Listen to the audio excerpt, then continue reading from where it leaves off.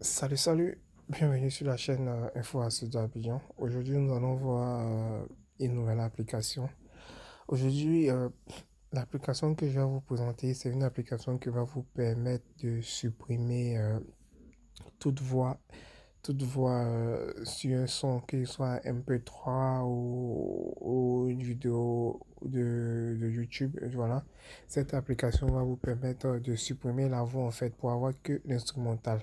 Voilà, donc je pense que cette application va beaucoup aider plus d'un. Voilà, donc pour arriver là, vous devez télécharger une application. Voilà, l'application en question, c'est énorme, comme on peut le voir, Vocal Remover. Vous pouvez la voir sur Play Store et je pense bien sur Apple Store actuellement. Voilà. Donc ceux qui ont un téléphone Apple, merci de me le dire en commentaire si l'application se retrouve bien sur Apple Store. Voilà. Moi, j'ai un téléphone Android, raison pour laquelle je vous présente actuellement sur Play Store. Voilà. Donc, comme on peut le voir dans la propos, on nous dit Vocal Remover, supprimer les voix de toute musique ou mp3 ou au karaoké. Voilà. C'est une application qui va vous permettre d'enlever la voix en fait de l'artiste sur l'instrumental et de laisser que l'instrumental. Donc, au retour, vous allez avoir deux choix, soit l'instrumental ou que la voix en fait de l'artiste. Voilà.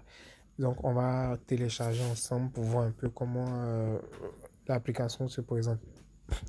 Voilà, donc vous allez voir installer. Moi, vu que je l'ai déjà installé, on va faire ouvrir. Voilà, l'application est en train de s'ouvrir. Bon, après je vais répondre à ça. Voilà. Voici comment l'application se présente. Ici, on nous parle de coller le lien vidéo YouTube ou IG. Voilà. Donc, comme je l'ai dit, il peut arriver que vous avez vu une musique sur YouTube et vous voulez extraire, supprimer la voix pour garder que l'instrumental. Vous allez venir prendre, vous allez copier le lien de la vidéo et venir la coller ici.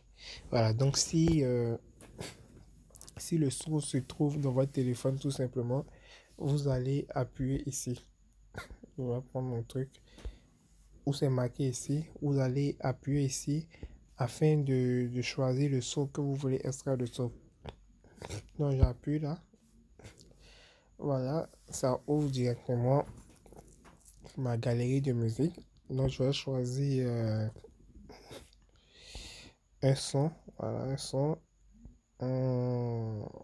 Voilà, ce son là. Je choisis ça. Et comme on le voit, c'est en train de télécharger le son. Donc on attend un peu. Voilà, 68, 80.